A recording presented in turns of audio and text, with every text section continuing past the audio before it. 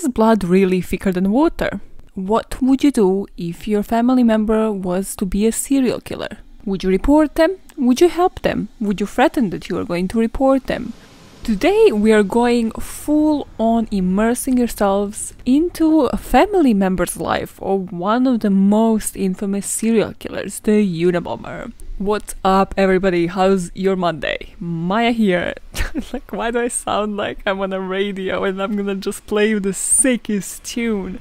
If by the sickest tune you have a very twisted mind like myself and you are about to go through an hour of just listening about a serial killer blowing up some people, yeah, then that is the sickest tune that's gonna start playing right about now. We're talking about Ted Kaczynski today. Heard about him? Probably. If you haven't yet, because it's released for a couple of years now, please go ahead and after this episode watch the Unabomber on Netflix as well.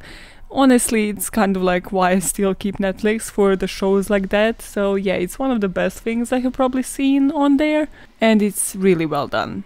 I haven't watched it in a couple of years. Maybe, instead of just reading articles upon articles, I should have just watched that and just retold you the story of Unabomber. But then, I'm here for the real facts, okay? Not a dramatized version.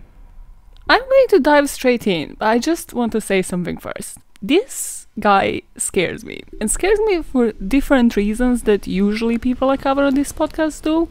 So I was debating really hard, like, should I do the Zodiac and then, do something else for that mini-sode for the grand finale of, like, the serial killers for October, but no. I should face my fears, and why it scares me is because it's the serial killer I relate most to in terms of his lifestyle, not in terms of his crimes, most definitely not. Don't, send police here and be like, hey, Maya has bombs and lives in a cottage, okay? Don't do that. Just in terms of how Ted loved to isolate himself and how comfortable he was with that. That's something I ponder on about quite a lot right now. Kind of like 6, 7, 8 months, however long this quarantine has been. I'm just like, hey, maybe I shouldn't be this well without people. Like, how would you socialize again? Also, maybe I should put like a shirt on every now and then just to feel like how a shirt feels against my skin. So yeah, that's the inside of my brain and why this story scares me. Another reason, and I think that's why I structured it, this episode is going to be structured a bit differently than usual, where I'll kind of have a motive towards the end and I won't have like my usual blabber about your next Zoom call in the end, just to give you like a full immersive experience into a family member and like what their process must have been to actually realize that their brother is a serial killer that the whole nation is looking for, how he needs to give up on him. So this is a long one, let's do it. For 17 years, between 1978 and 1995, the Unabomber terrorized people all over the US with homemade bombs that killed 3 people and injured 23 more. His family will prove that the blood isn't thicker than water and will finally bring this serial killer to justice. What were his motives?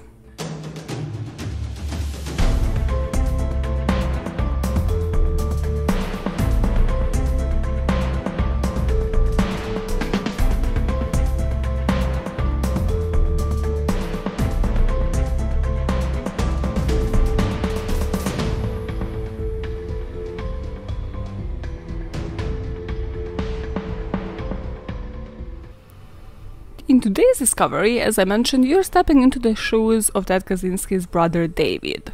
So just imagine, yeah? Hi, nice to meet you. Yeah, your name is David, thanks. Thrilled to meet you. Encantada, let's go. You're just there chatting with your wife Linda and you're like, yo Linda, what's up? And Linda has been doing some digging. She has been doing some arduous reading online. She has spent some time reading the 35,000 word manifesto written by the Unabomber that was available to the public. So she was just reading through these newspapers and be like, oh my god, this is such arduous reading, but David, look at this. This kind of looks like stuff that your brother would say. She's just there like pointing, be like, who the hell says stuff like cool-headed logicians? That's such a lingo that Ted would use. And then you, David, you become hella paranoid. So you're like, no way. I'm gonna go to the family home, I'm gonna search like all of these trunks and cradles and I'm looking for a word. I think the word is trunk. of just old family letters, the papers that he used to write for uni, other things that, yeah, Ted was outspoken, so he did send like other letters to the newspapers, just protesting about the abuses of technology. Let me just check those up, because I don't believe it. Come on, this is like a long-ass piece, it's by Unabomber, I don't believe it. And then you, David, come upon a phrase that you know for sure no one else flips around and flips about this way but your brother Ted. And the phrase is, you can't eat your cake and have it too. Because yes, the correct phrase is you can't have your cake and eat it too. But your brother Ted fucked this thing up the way that I changed the expression to by all means necessary. Yet another day of original thinkers, and you, David, now you know for sure. And you feel trapped, because you know that you have a relationship with your brother, you have grown up to him, you have looked up to him, you were a younger brother, you looked up to him your whole life. Well, that is until he decided to isolate in like a cottage in the middle of nowhere and kind of disassociate from the family. But up until that point, he was pretty normal. Studious, a nerd, a genius, yes, but pretty normal. But then you know what the Unabomber has done. You've seen it in the news. And you know, if you don't do anything, another bomb might just go off every second. And other people might die. But then again, if you turn him in, he might get executed. And he is your family, he is your brother. But if you don't, then you need to live with the knowledge that it is your brother. And how many more people will be dead? Maybe by the end of the day, by tomorrow. At this point, Ted has no idea that his brother and his wife are onto him. He's living his life happily since 1971. So trying to do quick math in my head, that's 24 years, right? God, I'm so dumb when it comes to math. It's truly ruining my storytelling skills. And he's feeling pretty proud of himself. I mean, this was 35,000 words. That's like 3.5 dissertations. He titled this manifesto Industrial Society and Its Future. He argued that technology led human beings away from nature and towards what he calls surrogate activities, like popular entertainment and sports. He asked the human beings desperately to return to the wild nature. And Ted is pondering. He knows he has promised if the newspapers were to publish his manifesto, and if the television stations were to broadcast it, he was to stop killing. But then he does have a bomb ready to be sent just below his bed, and he has plenty of material left to make some further bombs. And this, ladies and gentlemen, is where I'm gonna leave you, and now we're gonna talk about his bombs spree. And then come back to this plotline where you find out what actually happened to Ted Kaczynski.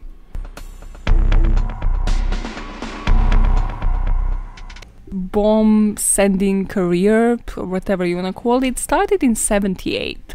And at first, kind of like me with podcasting and just with YouTube, started small. That was your comparison? Really? Why? Fuck's sake, every time. Sometimes, sometimes trying to make things relatable makes you look a bit like a psycho, just a tiny bit. But eventually he would up his game and he would use stuff like smokeless powder, match heads, nails, potassium nitrate, a razor blade, different caustic substances. He would get really knowledgeable. But don't underestimate that. He was already knowledgeable going into this business that nobody made him go to. He graduated from Harvard, he was teaching mathematics himself. Everything seemed to be going so well for him. He was smart, doing well, publishing work, and then it just seems like he just snapped and decided to move to this recluse cottage, which was super small, kind of like people compared it to the size of prison cell.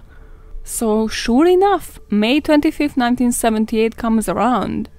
And Ted decides to send out his first bomb, and he sends it to the Northwestern University in Illinois, and there it injured a campus police officer, Terry Marker. This bomb does leave the officer ending up in a hospital, however, he has recovered. Ted now thinks he can do better, but he's still sticking to the same university, so on May the 9th, 1979, he disguises this next bomb as a cigarette box. And the victim, John Harris, who was a graduate student, receives only minor cuts and burns, luckily. And you're now wondering, okay, this guy is on the spree, there's some mental health issues. But it might surprise you to know that he was fully aware that this isn't like normal behavior.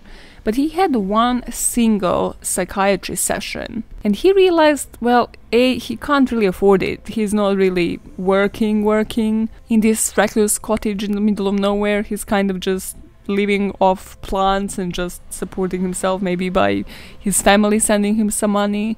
So he can't afford it, but also he can't travel 60 miles to this psychiatrist's office. Because he would only travel by bike. Come on, technology, the gases, everything is ruining the atmosphere. What? It was so intelligible. Like, yeah, that's the conclusion of the 35k word essay. Everything is ruining the atmosphere. And then he asked his psychiatrist to continue therapy via mail, and the psychiatrist is like, that's not how life works, Dad. Just, how can you be so intelligent and yet so dumb? That always surprises me with people. Not about the intelligent, although that, yes, as well. It's like the street smarts versus book smarts, but also especially with maturity. With some people, I'm like, how are you 28? Super mature about X, but like a complete child about Z. Like, how does that work in your head? Yes, I'm a boring person, thank you for noticing. And in July that year, he hiked out into the woods and was just again isolating himself, relaxing in this hunting camp as far from humankind as he could possibly manage. And this is when he would hear sound of airplanes for about an hour. And this followed by what he describes as a sonic boom. This single event enraged him and depressed him to the point that he was like, nope, let me return to the cabin, let me start off, like, this is unacceptable. You know, the planes, again, as I told you, ruining the atmosphere, all this technology, polluting the air for a whole hour. I don't know what he meant by a sonic boom, but pretty sure it's something along those lines too. And this next paragraph kind of, I think, defines Ted as a human, and it's just one of the best things I have read just online in general. He begins to shoot passing helicopters and low-flying planes, but he never succeeds. Big surprise. And another big surprise, it doesn't help with his mental health. I know, right? This is what he wrote about the incident because he was still upset about it, so he wrote in his journal. It is not the noise in itself that bothers me, but what the noise signifies. It is the voice of the octopus that will allow nothing to exist outside the range of its control. The outdoors have been tainted for him, he said. I still love it. I suppose it is the same way a mother loves a child who has been crippled and mutilated. It is a love filled with grief. I feel like this is what parents feel if they listen to my podcast and listen to the parenting advice that I give. But yet, I don't say shit like this because no, I cannot relate to that particular part. I can relate to you being annoying, posting pictures of your kid on social media because I know what that shit is gonna bring to your child. But no, that you cannot relate to this, soz. Also, I cannot stop but think about, and I didn't say because I didn't want to ruin my sudden poetic spur of how I'm telling you the story in the beginning. But remember that expression, eating the cake and having it too? It's like, that is the most chill line of all times, is the one you chose for your 35,000 word serious manifesto that is supposedly gonna change the world and convert people's opinions. But this is the kind of thing that you leave for your journal. Like, where's the balance? Where is the logic? Fully inspired by this, on November the 15th, 1979, he attempts to bomb an airline. Oh yeah, he escalates pretty quickly. The bomb was placed in the cargo of a plane in Chicago, Illinois. But of course, because he's again luckily not an expert at this point, due to the faulty timing system, the bomb just starting smoking and just causing the pilot to make the emergency landing. 12 of the passengers were treated for smoke inhalation, and they have actually said the bomb was active, like it would still be able to blow up the whole airplane. It is one thing that I cannot fully chemically explain, but I'll try a bit later because it kind of spoils it. Okay, but it's one thing that he does that kind of is the reason why these initial bombs wouldn't actually blow up the way that he thought that they would. So by this point in 1979, FBI is on his case and they give him a name. And this is when he gets the name Unabomber. It stands for University and Airline Bomber. His fourth bomb is sent on June the 10th, 1980, and it's sent to United Airlines president because this guy holds a grudge like no other bitch. What always fascinated me is people who like had a crush, and maybe that person doesn't even know that you have a crush on them, but no, you hold a grudge against everything that they do, everything that they say, everything is like so personal. This is Ted with airlines. He's like, no, I will have my revenge. And they're like, but we haven't done anything personal, it doesn't matter. This bomb was disguised as a book, and it was sent to the United Airlines president Percy Wood in Chicago again. And this one was pretty effective in a way that it did damage his thigh, his face, his hands. And it was pretty cunning because he kind of sent it as a book in such a way to like identify with this person. Like everybody in the power should read this, open it right now. This is also when he develops his signature and starts signing these packagings off with FC, which stands for Freedom Club. His fifth bomb was a bust as well, so it was sent in October 1981 to the University of Utah. But this one was defused before detonation. So you're picking up on a pattern now. Universities, what you might not have picked up on yet is that he's sending it to professors. But in such a way, I think I've read somewhere that like the return address is usually addressed to like a student. So you remember like with that, a couple of bombs ago, there's so many of them, that it landed with a graduate. That's why, because his cunning ass sent it to professors, and then return address, if they were just like, oh, this is like a random package, return it, would go to a student. I mean, I feel like with every case, I am like 10 times more paranoid in what I do in real life. But with this one, with every single package I have received this week, I love how I'm saying it like I receive packages every day. It's like the one package. I have checked the label. I was like, is this from Amazon? Is my name printed? What is the return address? Let me scan this barcode. Let me just confirm. Sigh. The sixth bomb was sent on May the 5th, 1982 to Vanderbilt University in Nashville. So here the secretary Janet Smith received severe injuries to both her hands and required extensive treatment. So he's getting better and better at this. And you kind of gotta wonder, did he do certain things on purpose? Like, did he just want to torture people to know that they are gonna be disfigured? Or was he actually bad at making bombs to begin with and it was just impulsive, but he actually wanted to blow up people? The seventh bomb was sent on July the 2nd and was received by University of California. This is where he used to work. Here again, the victim, Diogenes Angelakos, received his injuries to the right hand, but he recovered. Also, I realized I'm saying that it was sent on the day, but it was actually received on the day because he lived in the middle of nowhere. He most probably just sent it at random. Which again tells you something, because usually when people do certain things, they do it on like a specific date, which is important to them, and Ted Kaczynski just did not have a specific date, he did not care. Also, I don't know why it took this long, but this is when, from my sources, they have stated that this is when the hotline was established, and also this is when the FBI profiled him and has set up a reward. The FBI thought they were looking for a blue-collar mechanic or somebody good with their hands. They also thought he might be a disgruntled former airline employee looking to revenge himself, like at the big shots. But they didn't realize that there was one clue by John Douglas, the man that I told you, read everything by John Douglas, but especially the Mindhunter, yes, has given them as this first clue couple of years earlier, actually, like in the initial report. And that is that he is probably from Chicago and has connections to academia, and that's why he is attacking all of these professors.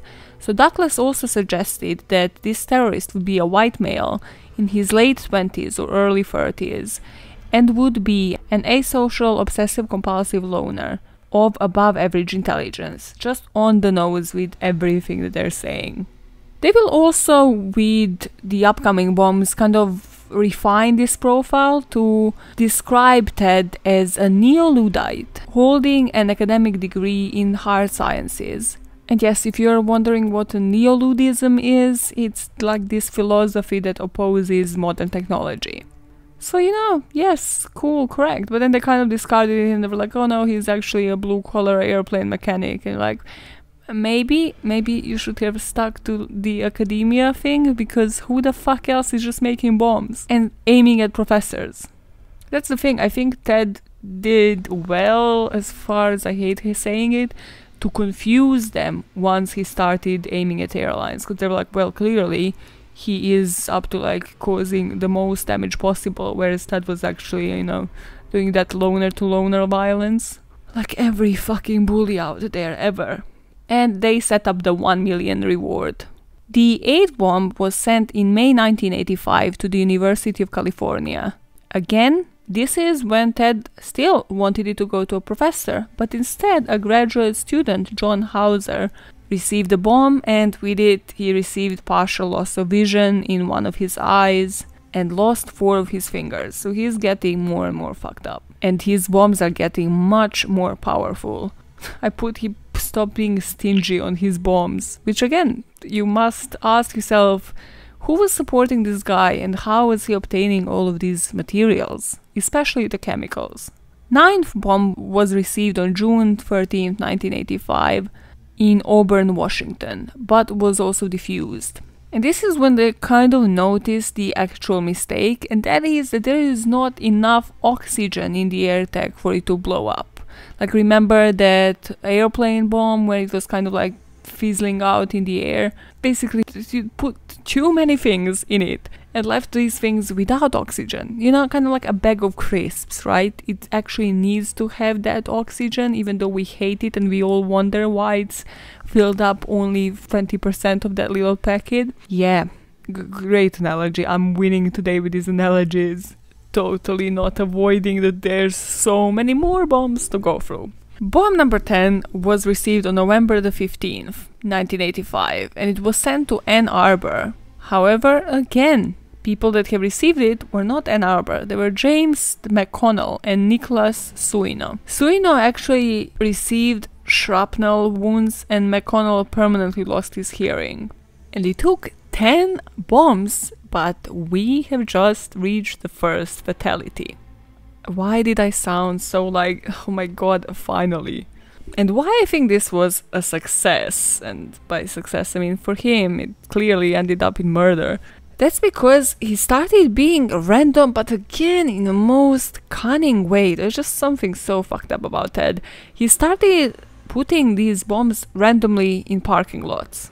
And people in the 1980s, again, did not know better than not to touch a thing that's just in the middle of a parking lot.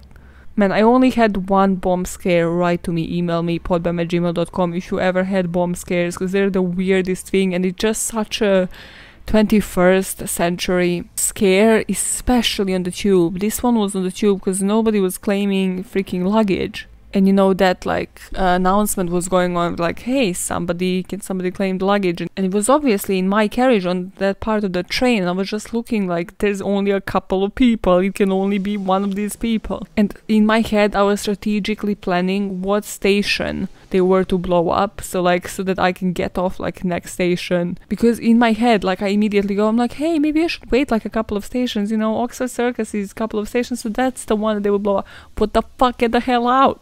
And then, yeah, the guy just stood up like he was listening to something or wasn't listening to this or didn't understand it. I don't know what the hell it was. I was like, oh yeah, that's mine. Everybody looked at him like, God. I think I still got off at the next station because, yeah, I just don't risk my life like that. I'm like, I don't know if you didn't understand or if you just don't care and you plan to kill us all. So I'm gonna be safe. Cool, Ted Kaczynski, first fatality. So this happened on December 11th, 1985 in Sacramento.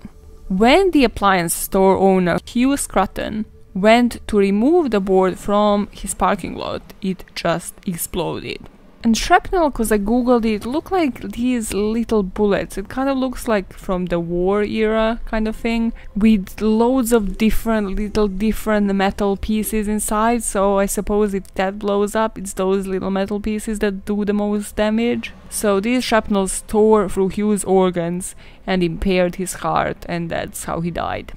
And here people, like the police, actually really started to notice that he is escalating and also using better, more effective materials. So obviously not great for the police.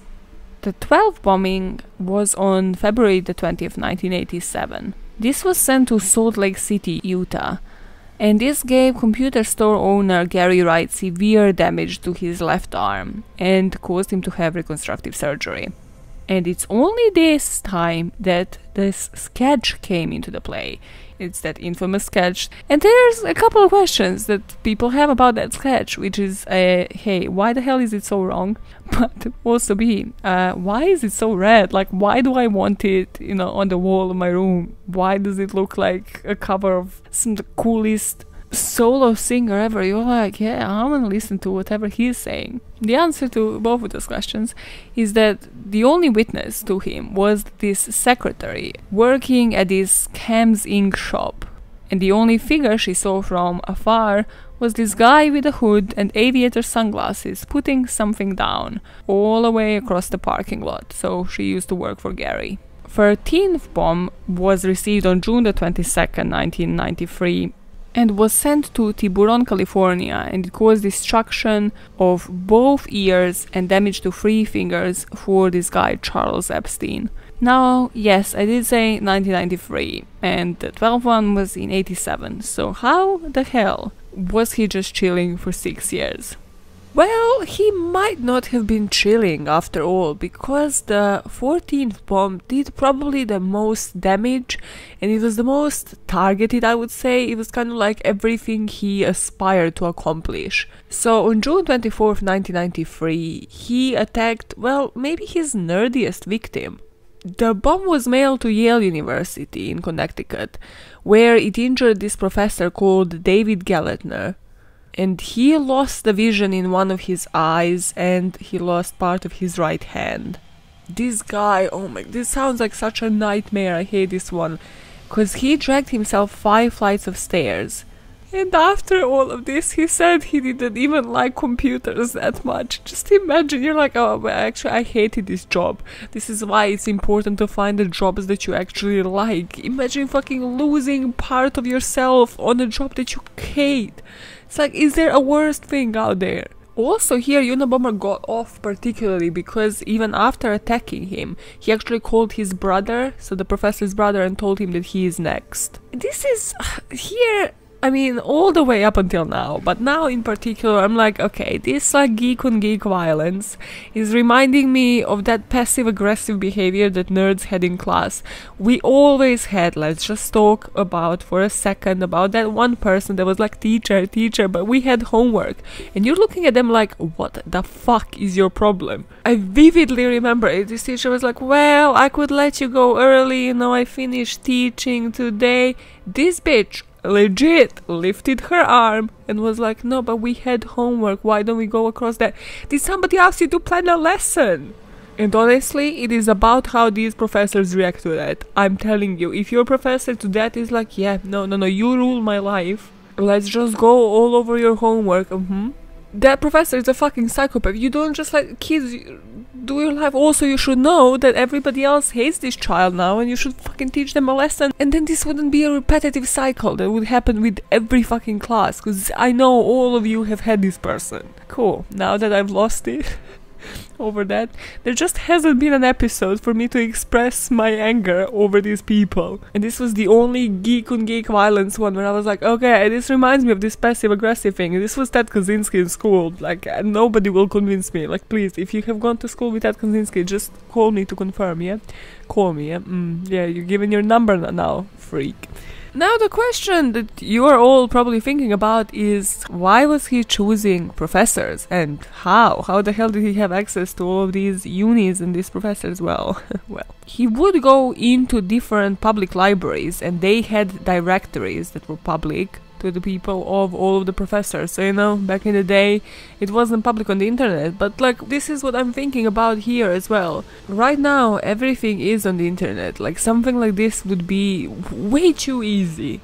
I understand people have like, studied, they have PhDs, of course they're gonna be on the internet, of course they have published work. Everybody's like on LinkedIn now and shit. It shouldn't be as accessible, like where these professors are, kind of thing. My uni, people would know this is like the law department, this is where she studies criminology, so again, your chances of nailing literally the office where this professor lives are just huge. Okay, now on to his second fatality. This attack happened on December the 10th, 1994. The bomb was sold to North Caldwell, this was in New Jersey, and it killed the advertising executive Thomas J. Messer. Again, what I'm seeing here when looking at it, so this is December 94, the last one is June 93.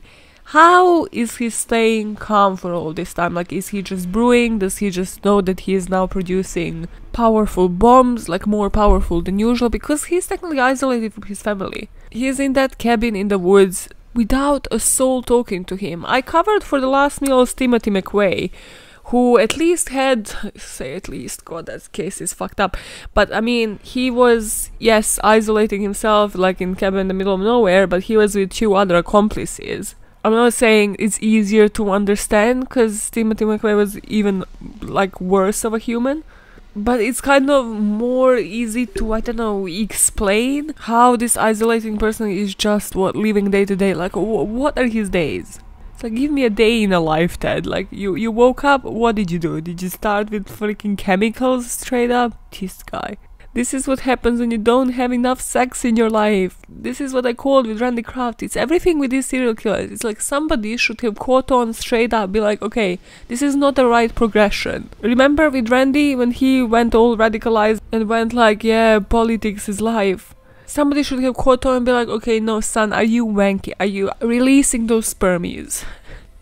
Releasing these spermies? What am I, 80?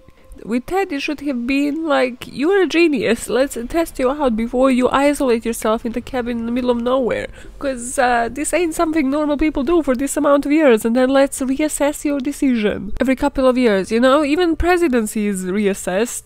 Not as often as it should be, to be honest, because if you suck at your job, you shouldn't be in the office for 4 years. That's the same thing, Ted.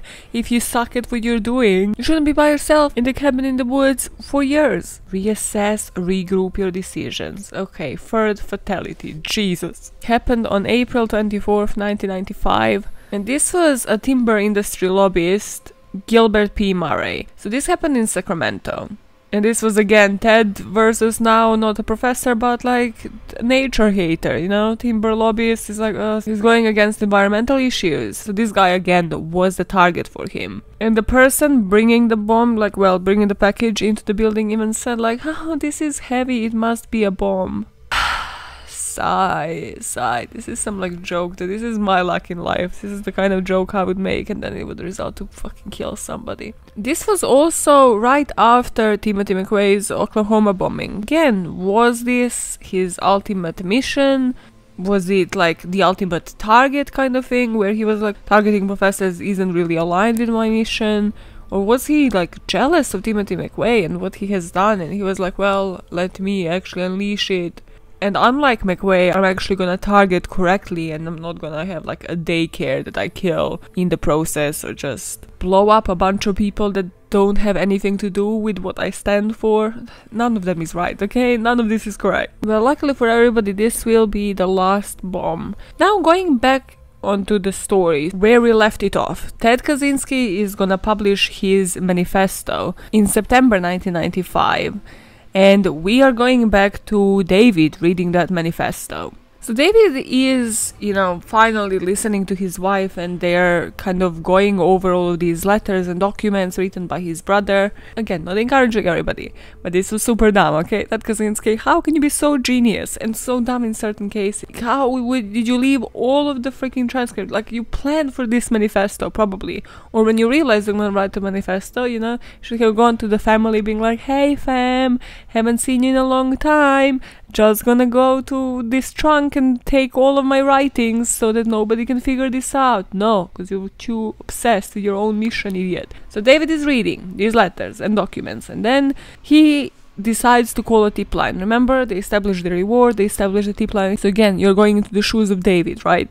You're like, hey, hi, police, my name is David. I know this is gonna sound like super silly, but I think my own bro, you know, yeah, like my own brother who I aspire to my whole life is this serial killer that you're looking for. I know, awkward moment, but listen, where can I drop these letters, these documents written by the brother? Yeah, would you have like anybody analyzing these linguistics things? And they're like, this is the most promising lead we've had so far. Also, the guy just accused his brother, like, what the fuck is his problem? So they're like, yeah, bring it for linguistic analysis. And sure enough, they determine that it's the same person. But also, obviously, for the search warrant, they had to combine, like, where was Ted at what times, like, facts of his life, and did they coincide with the bombings? And of course, they did. So now they're talking to David, they're like, okay, listen, you seem to know your brother quite a lot, like, probably better than us. How do we approach this cabin in the middle of nowhere? And David was like, well, you know, from all of these attacks, the way you approach it is you strike up a convo about something he's passionate about. So they're like, say no more. Police, the FBI, everybody is in this place in western Montana where the cabin is for weeks. If this goes wrong, he most definitely has bombs in there. He's gonna blow this whole village up. So they're kind of scouting, you know, it's like new faces in town. Again, it just tells you about the focus of Ted Kaczynski, because if he hadn't had this focus, he would have most certainly noticed there's like other people in town that suspiciously look like cops, but luckily he didn't. So on April the 3rd, 1996, he's just sitting in his cabin.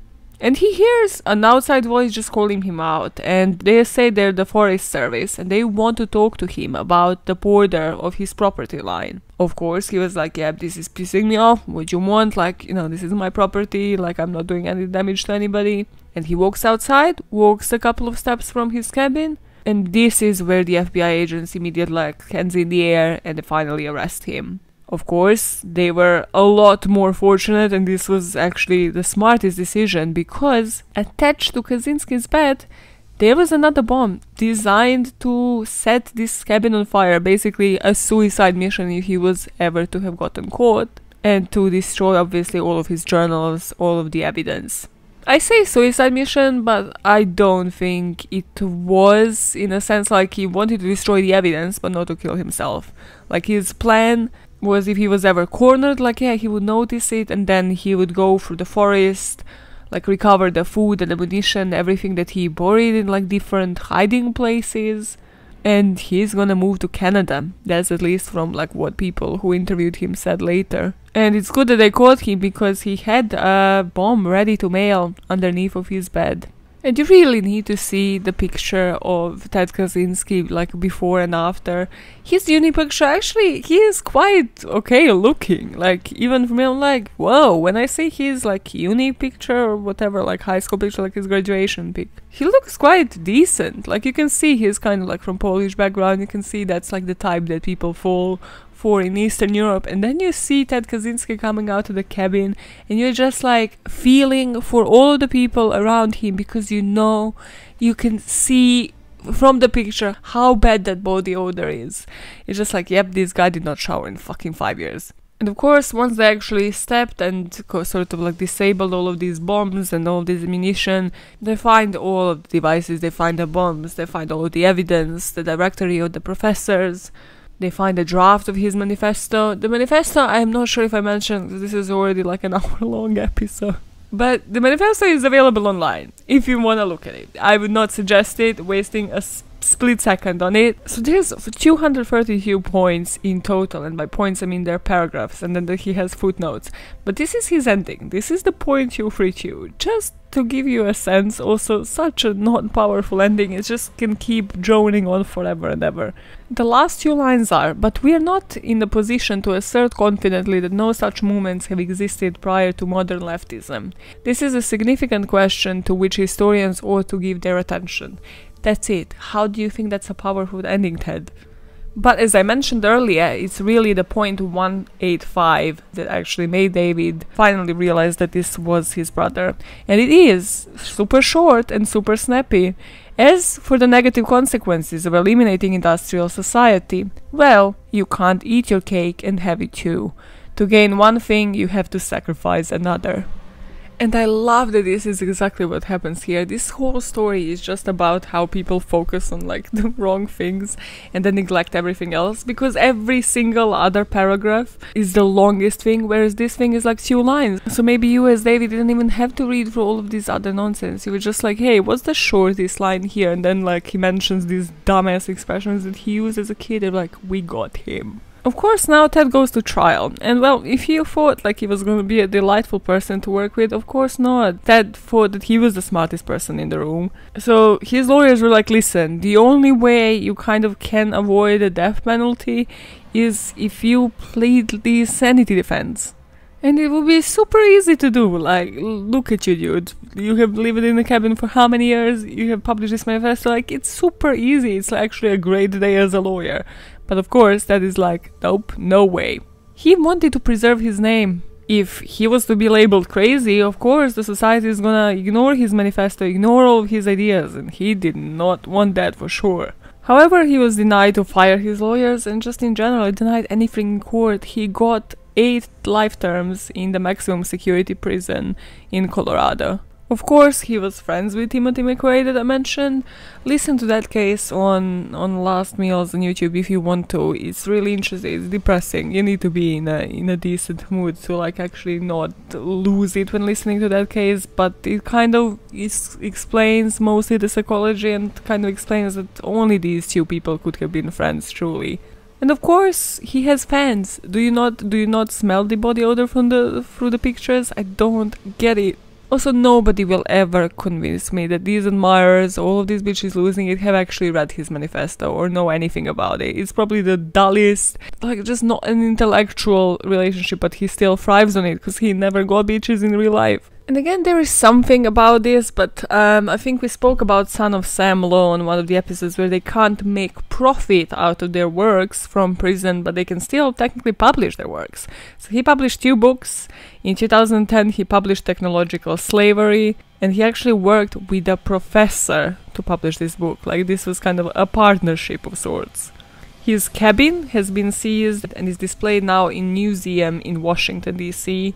I like that play of words when it comes to museum. And this piece of shit wanted to actually donate some of his books and some of his works to Northwestern University, where he actually conducted 2 attacks.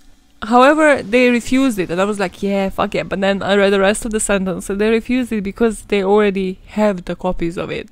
Why are we doing this?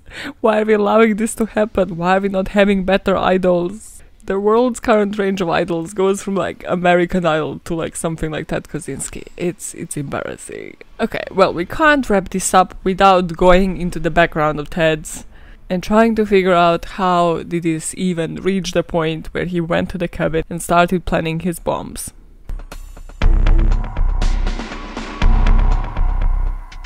Ted was born in Chicago in 1942 to a couple of Polish Americans. His dad was a sausage maker. I just found that. I don't know what I found that, but I just found that to be somehow even more depressing because it's just what Ted strived for, and like the family that he came from that literally tried to just make a nice, honest living.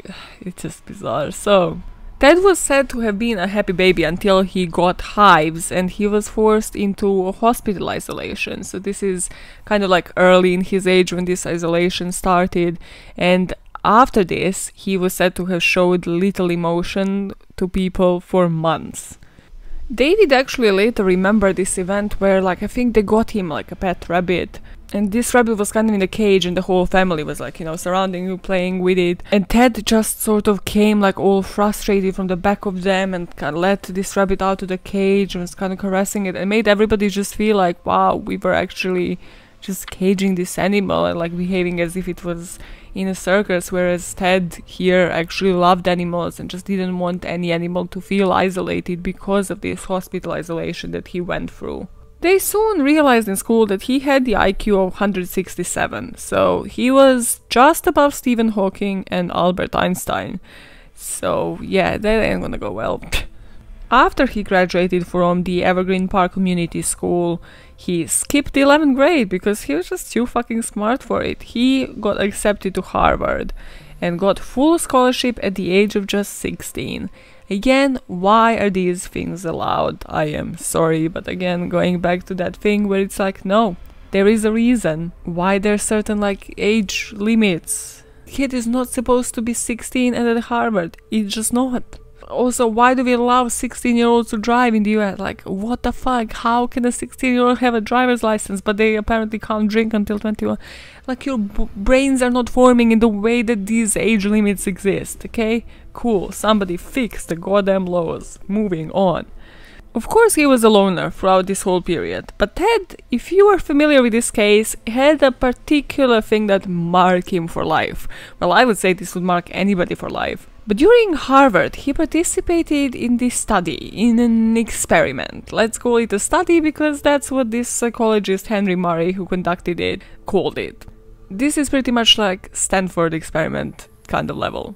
In this study, it kind of seems like all innocent on the surface, but you just know it's not, because people were supposed to write an essay on their personal philosophies. Then they would hook them up to these electrodes to measure their physiological response. And then they would debate with them for hours. And by debate, I mean they would subject these people to insults, personal attacks based on these ideologies, based on just anything. So they were instructed to berate them, to mock them, to belittle everything they held dear. And obviously these philosophies were like their personal values. They were just hooked up to electrodes and had to take it, like in the bright light. Ugh, I hate those things. It's like in the hospital light, and just take it. As Ted later explained, he wanted to prove he can take it and that he can't be broken. And the scope of this was more than 200 hours. So more than 200 hours of people just berating you, taking you apart. So his probably emotional well-being wasn't the best after, as a result. However, he still graduated from Harvard with a bachelor's degree in mathematics in 1962. He'd later get a master's and a doctorate as well in the same subject from the University of Michigan. So after he completed everything, by the age of 25, he had a freaking PhD.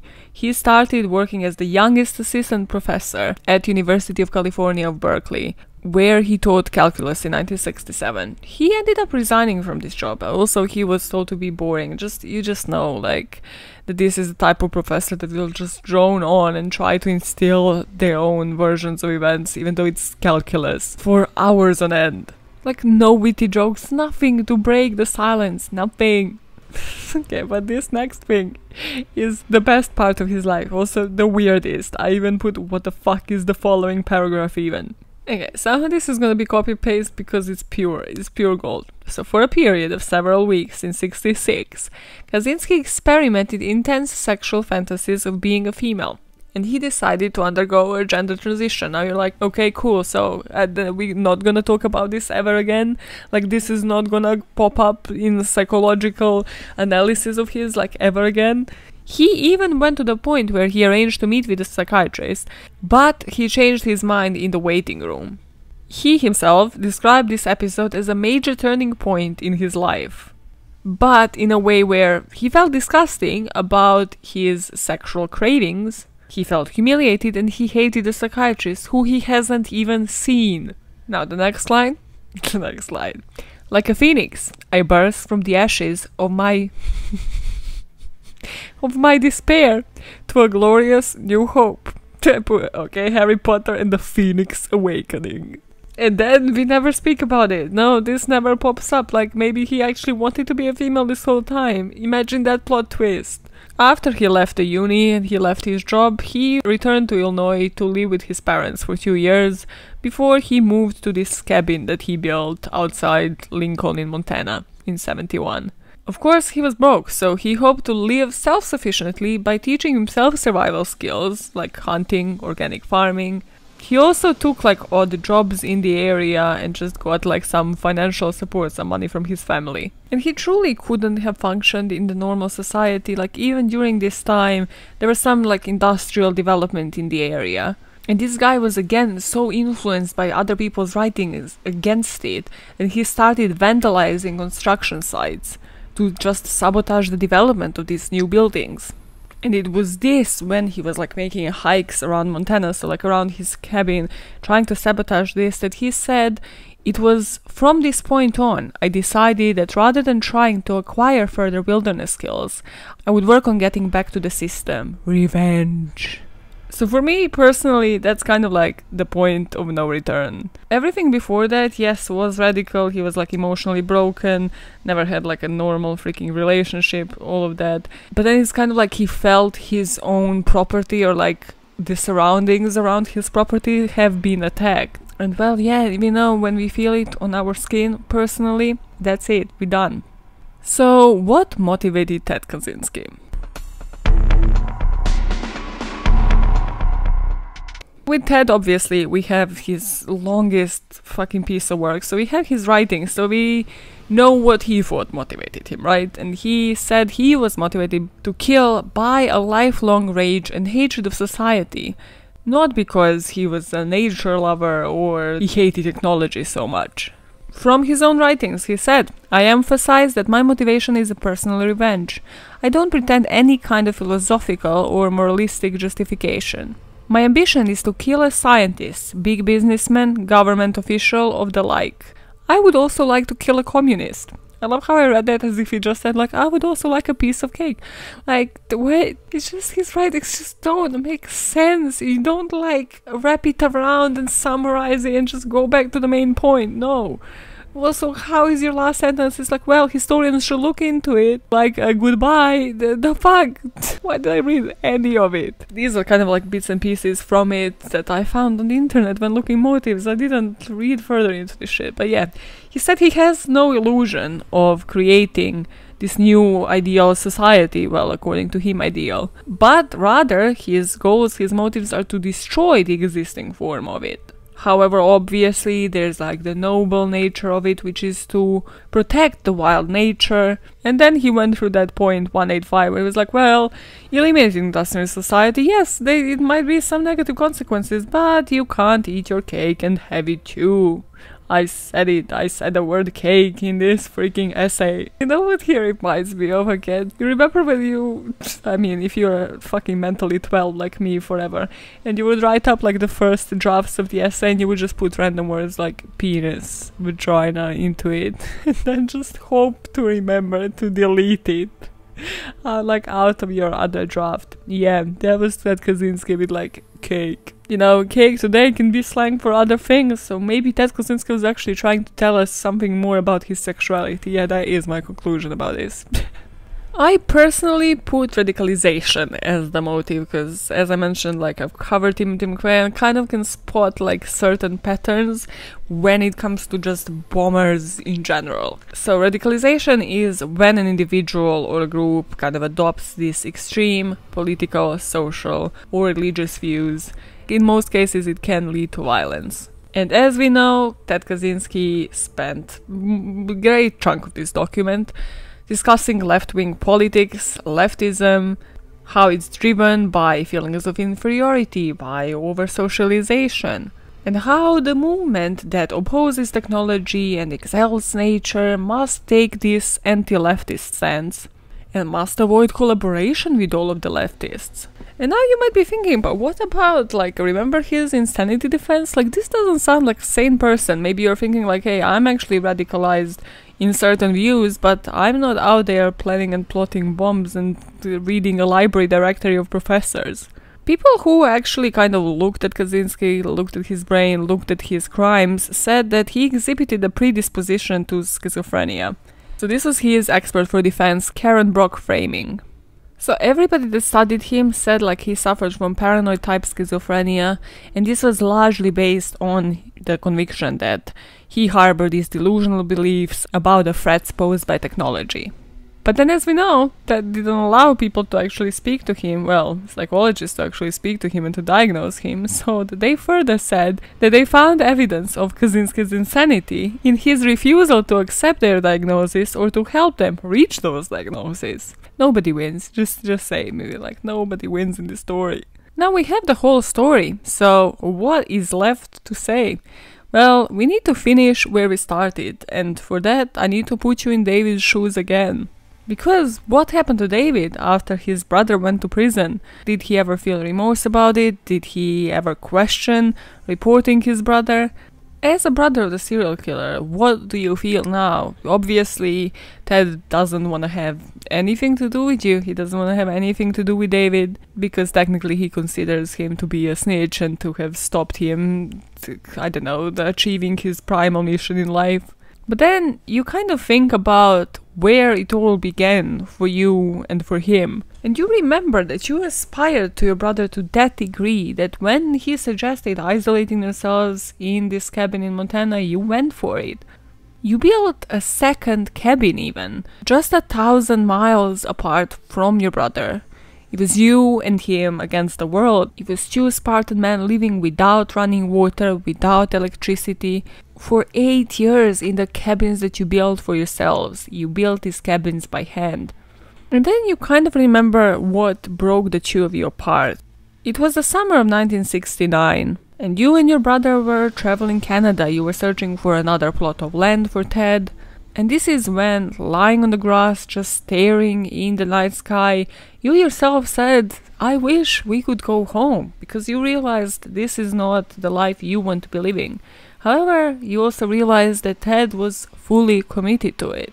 And this is when also the memories keep flooding of the years after that, because you ended up being sacked by the hand of your own brother from this factory that he was working at, and you kind of remember he was like really nasty to other people. He was particularly harassing this fellow woman worker, posting these crude, offensive messages about her on this factory wall. And you remember receiving calls that, like, whenever you would visit your family, they would say that they have gotten some accusatory letters from Ted, just accusing them that they never loved him, and just him isolating himself even more. And it's that when you realized that you don't know this version of your brother any longer. So you gotta think that he wasn't actually sending the bombs while you were still working with him, while you still lived 1,000 miles apart and would still visit your brother, but were all of these things just mounting up to a trigger? Because you remember that in May 1978, he posted his first mail bomb. And during this time, obviously, you meet your wife Linda and you decide to move from this resort in Texas and go to live in New York. And instead of you thinking like your brother is going to be super thrilled about it, super happy about it, he actually writes you a 20-page letter where he accused you of lacking the integrity to lead a pure life. So yes, you feel bad, but your own brother just ended a letter saying that he doesn't want anything to do with you from now on. He even went to that degree to say that you have to put a line under the stamp on the envelope in the case of emergency. Otherwise, he's just gonna burn the letter and never open it and never read it. And if you were to be that person, the cheeky person, to put the line under the stamp on any other occasion, he's just never gonna read any of them. Then your memory goes back to you actually using that dumb line under the stamp when you had to communicate to your recluse brother your father was dying from lung cancer. And you thought, hey, maybe this might be the time for me to reunite to my brother. Maybe he's just gonna leave his cabin in the woods and continue with his normal life. But no, you receive a letter back thanking you for using the line appropriately and having no mention of your dad. In the end, whenever you think about Ted, you think about your mom's words, never abandon Ted, ringing in your ears. But you decided you don't know the brother you grew up with any longer. You know that this is not the brother that once released the rabbit out of the box because he considered it too cruel. Because in the end, it all goes back to the memory of you asking your mother, what's wrong with Teddy, when you were 7 years old. And your mom's response will haunt you for the rest of your life. Never abandon Ted, because that's what he fears the most. That's it for this week's episode. Don't forget to support this podcast by subscribing on YouTube, Apple Podcasts, Spotify, wherever you listen to it. You can also get merch on Redbubble and Teesprings, the links are below. Let me know if you hated this structure or if this is something you might want me to implement in the future. But until then, happy Monday and keep making the world a better place, one motive at a time. Bye, fuckers!